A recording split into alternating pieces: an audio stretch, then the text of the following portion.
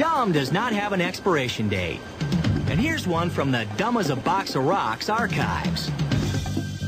This was some designer's idea of a high-tech suspension bridge in 1940. It was built in Washington. Check out how much it sways in the wind. Try passing a field sobriety test on this road. It was designed to rock and roll so it could withstand the strong winds that blow through this area. And they got that part right. It rocks. One day, 40-mile-an-hour winds closed the bridge, trapping this car. The driver gets off of that bridge in a hurry.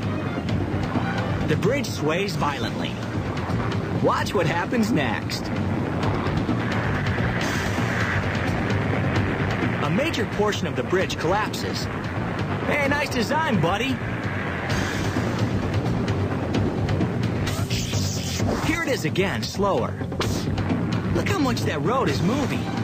The structure can't handle it, and the bridge just crumbles. The bridge was trashed and a new one was built. One that doesn't do nothing about rock and roll.